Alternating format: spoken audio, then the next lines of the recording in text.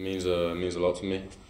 Grew up there, went to high school there, so all my education, rugby, all played there, and my family still lives there.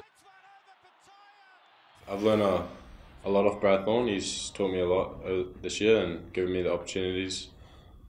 Obviously, at this age, yeah, he's given me an opportunity at quite a young age, so really grateful for that. And yeah, he's obviously helped me to, as well as the strength and conditioning coaches by him as well, to get very strong in the gym and really improve over the preseason. It's been an awesome experience. Um, just like traveling and training with the boys, it's been an awesome environment.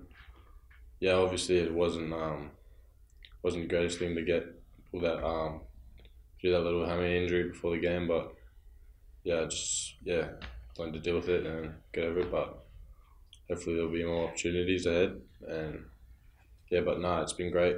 Love traveling and training at this level. So yeah, look forward to keep improving and picking up and learning more.